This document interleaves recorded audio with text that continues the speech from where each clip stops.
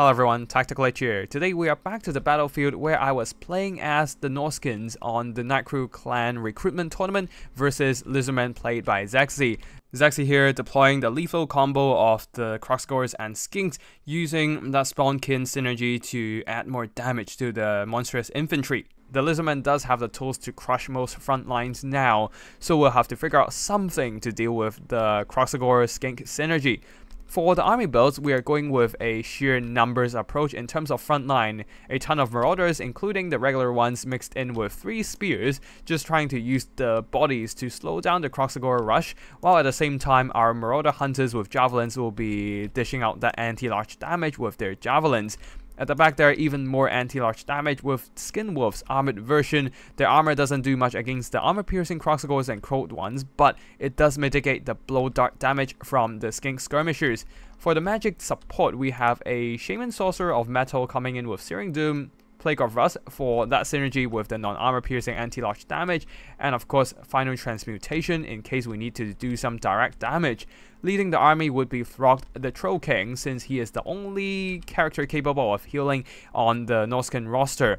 And we are expecting some Spirit Leech or Final Transmutation, which my opponent did bring a Metal Slan, coming in with Searing Doom and Final Transmutation plus the usual abilities and items. He'll be protected by a Star Chamber Guardians. For the front line there, we have a line of Skink cohorts for the cheap chaff bodies, supported of course by Kroxigors. 3 of them in total, 1 of them the Court of Hortal. They're backed up by some Feral Colt ones and also a ton of Skink skirmishers for their cost-efficient blow darts. Last but not least, because the Lizardman didn't bring any healing spell, the Rev Crystal will be the sole source of healing for the Lizardman. That's it for the army builds, and now let's get the battle started. As the battle begins, both sides are cautiously advancing, keeping their mobility at the side of their missile troops. The javelins are protected by Skin Wolves, while the Skink skirmishers are protected by Feral Colt ones. So the Marauders and the Skink cohorts will be eating the brunt of the first engagements, charging into each other, while javelins moving up to counteract the charge of the Court of Hortal, an overcasted Plague of Rust upgraded version, dropping their armor down to 40, so they need to pull back despite the protection of the shield of the old ones because they don't really want to eat all the anti-large damage. I did make a mistake of not switching off the default skirmishing mode on my new setup, so the Marauder Hunters, because of the nearby enemy units, actually try to pull back due to the skirmishing mode and missed out a lot of opportunity to continue shooting at the Court of Hortal. But now, with the cohort of Hortal pulling back, while the rest of the Kroxigors and Feral Colt ones charging through the front line, the javelins are once again disrupted, and I'll be throwing in some Skin Wolves trying to slow down the enemy advance. A massive Final Transmutation upgraded version there hitting Throg and the Marauder Infantry, which is not too bad for me since Throg does have that regeneration unlike Wolfric and doesn't care about direct damage spells as much. While at the back there, Banishment going down the Hunters with Javelins and are doing some very good damage, while Searing Doom dropping on top of my Marauder Spears. Still early in the game and the Slan is already doing a lot of damage. And because of the Bastillodon's presence, my Marauder Infantry are all getting terrified. At this point, most of my Marauder Infantry are on a mass exodus.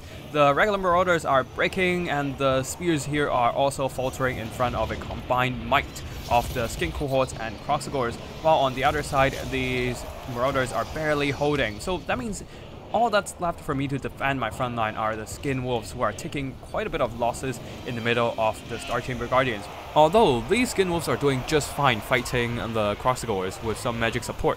The Kroxigors being debuffed by the Plague of Rust upgraded version down to 40 armor is eating a lot of damage from a combination of anti-large damage from the Skin Wolves and the Javelins nearby. So despite losing on the infantry department, the balance of power is still looking fairly even, as I managed to score some wins against the Colt ones and Kroxigors. Kroxigors were trying to push for my backline but was momentarily interrupted by Throg trying to intercept their advance. Now they're resuming their push, while the Javelins will be throwing in some point-blank shots trying to whittle down their health even further. Searing Doom whittling away the health of these Javelins, but they're turning around to shoot at the back of these Kroxigors, doing some pretty nice damage overall. On the far side, the Skink skirmishers are pulling back from the front lines. We are pretty much trading back lines here, as the Kroxigors push for my javelins, but my skin wolves are pushing for the skink skirmishers. All the cold ones have been defeated in their initial charge against my javelins, and now there's nothing left to protect the lizardman backline. One of the skin wolves even managed to run down 4 units of various skinks and cold ones. With the help of the spear marauders nearby, the skin wolves should be able to completely chase off all these routed lizardman units. While over here, Skin Wolves continues to hold down the Kroxigors with their mass and anti-large plus regeneration. This buys time for the Marauder Huntsmen to chuck in more point-blank shots at the Sacred Kroxigors, combining with the Armored Skin Wolves, using all the anti-large damage to quickly bring down the health of this expensive regiment of renown. And then Throg just comes in with a rear charge, bashing their brains in, routing them off with a clean swing. At the back there are some marauders who have regrouped, although one of the javelins actually shattered, so I'm very disappointed about them. And the marauder spears who have returned will be falling victim to a bit of banishment. Now with the Quad of Hortal on the run, the javelins are slightly less pressured and can try to retreat back to safety, while Frog and the Skin Wolves will attempt to run the Quad of Hortal off to the white line. Though the Bastillodon still managed to rout off the Marauder Hunters with the Terror, and then the Star Chamber Guardians closing in. I'll keep my pressure on to the Quad of Hortal there. As the Skin Wolves are being driven back by the Kroxigors and Star Chamber Guardians, I need to make sure the Quad of Hortal does not come back to reinforce the major Lizardman blob. So Frog will continue his chase against these routed Sacred Kroxigors.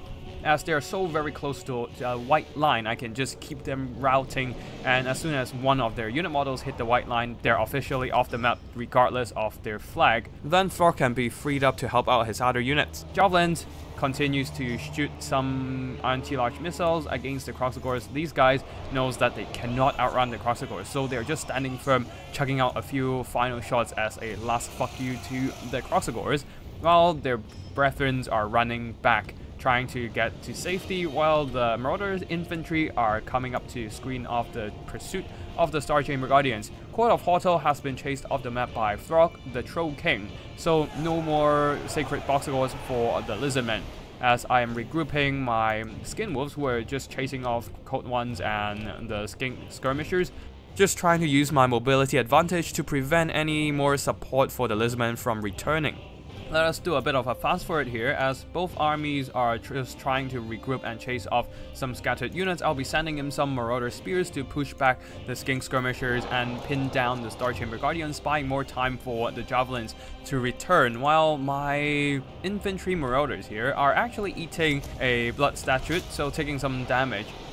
At the same time, the Lizardmen are sticking close to each other, trying to hold a defensive formation. That gave me a perfect opportunity to drop in a Vital Transmutation upgraded version onto the Bastillodon, the Slan Mage Priest, and the Star Chamber Guardians, but because I also blobbed up my own troops with the Spears, the Skin Wolves, and Frog, I'm also eating an overcast version of Final Transmutation. Searing Doom dropping left, right, and center on both sides, and my infantry suffered quite a bit of damage, while the Star Chamber Guardians receiving the Rev Crystal continues to fight on. But thankfully for me, I still have a unit of Skin Wolves all the way on the other side of the map who is regenerating and just chasing off some routed units. So it is not actually that bad for me right here, because Skin Wolves and Throg who ate that upgraded version of Final Transmutation are continuously regenerating, while the Slan Mage Priest has to wait for a Rev Crystal healing. Same goes for the rest of the Lizardman unit, and the Bastillodon cannot heal itself. So I am getting more and more balance of power as the battle drags on, while my Skin Wolves go off to chase down these tattered Skink Skirmishers. I'll be doing a bit more of a fast forward here, as the Skin Wolves pull back while the Javelins move up to ready and fire. Though at this point the Skink Skirmishers on the far side have completely shattered, the Skin Wolves will have to return to the fight in the middle, as attacking the Skink Skirmishers no longer fulfill the attacking rule. So I actually had to throw in my characters for a bit of melee engagement, while the Javelins chucks in some missiles to fulfill the attacking rule. Skin Wolves are moving up as well, but here comes a Searing Doom, and the Marauder Hunters probably will be shattered, especially with the Searing Doom putting the final nail in their coffin, eliminating the last of my missile troops. All that remains for my damage dealers are the Armored Skin Wolves and Frog, who can be supported by the Shaman Sorcerer with the Plague of Rust. I'm trying to move Throg over to fight these Skink Skirmishers while the Skin Wolves are buying some time to regenerate. Marauder Spears are moving up as well, and the Marauders who temporarily returned to the fight has been routed by the sheer presence of the Star Chamber Guardians. Skin Wolves piling onto the Bastillodon with Rev Crystal, just trying to work down this monster here. But unfortunately, it doesn't seem that they are doing too much damage here, as the Star Chamber Guardians are coming in to protect their only source of healing, and the Slime Mage Priest is also fighting in the mix, getting that 15% physical resistance. Throg has joined the fight though, and he is swinging his massive mace, threatening to bring down the Lizardman Dino. Though he did get knocked down there, so he wasn't able to dish out the damage against the Lizardman monster. Finally, these Skin Wolves are returning back to the fight. After spending eternity chasing off routed units, we'll do a bit of fast forward, a final Searing Doom from my Shaming Sorcerer, chipping away the health of the elite Temple Gods. Now the Skin Wolves are piling into the fight, crushing the Star Chamber Guardians with their charge. The Slime Mage Priest is trying to move away from Throg, but he also made a lethal mistake of moving away from his own Star Chamber Guardian support. This allows the armored Skin Wolves to surround him and beat him down with the anti-large bonus plus the fight or die buff, juicing up their melee attack. The Skinks try to screen out the Wolves, but the Wolves simply push through. Army losses hit, announcing the defeat of the children of the Old Ones. Himself was able to keep my balance of power intact as they regenerate HP losses while dishing out damage against the Kroxigors and the Slime Mage Priest.